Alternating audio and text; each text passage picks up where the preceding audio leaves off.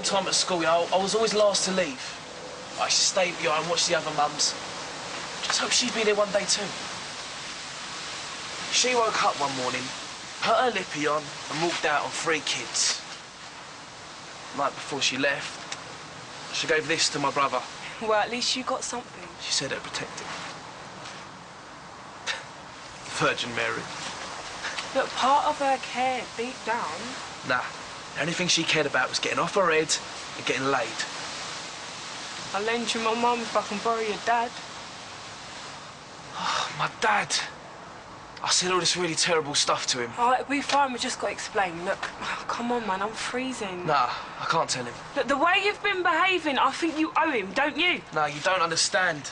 How he feels about it, it'll do his head in. Oh, Kevin will be fine. Oh, behind his back, Chels. I betrayed him. You remember when Libby was seeing Owen? Yeah, this is worse.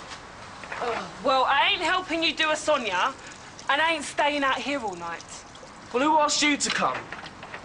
Where'd you learn to do that anyway? One of the advantages of growing up with no man around the house. Should be fine now if you drive at a normal speed. I ain't going back. What do you expect me to do then? Walk?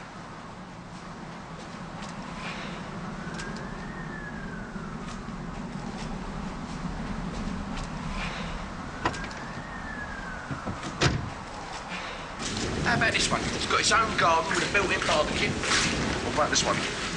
3 bedrooms, 2 reception rooms. You know what that means, don't you?